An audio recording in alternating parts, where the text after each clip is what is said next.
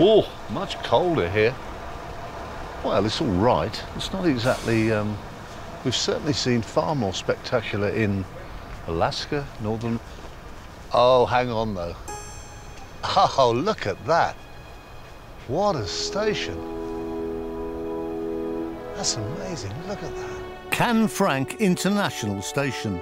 240 metres long, with 156 doors and 365 windows, one for each day of the year. This was the second largest station in the whole of Europe when it opened for business in 1928.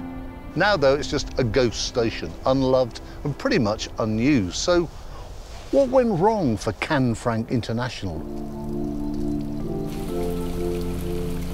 The vast station was dubbed the Titanic of the mountains, and the icebergs were coming fast.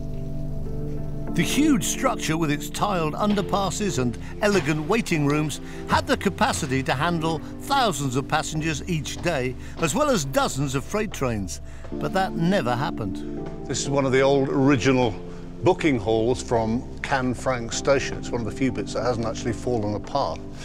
So, in the 1930s, hundreds of passengers would come through here from France, but then there'd be great long delays while they had their passports checked. And then again, there'd be more delays while they waited for their bags to be checked by the Spanish customs.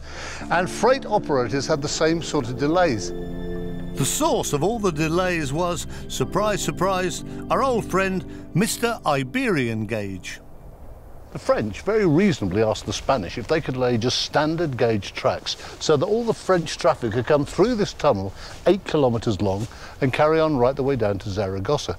Spanish would have none of it. They insisted all the Spanish tracks had to be laid from here in Iberian gauge, the wider gauge. So basically every train arriving from France, all the goods had to be taken off and moved onto another Spanish train by crane, and all the passengers had to get off as well. So people were pretty fed up with the whole thing.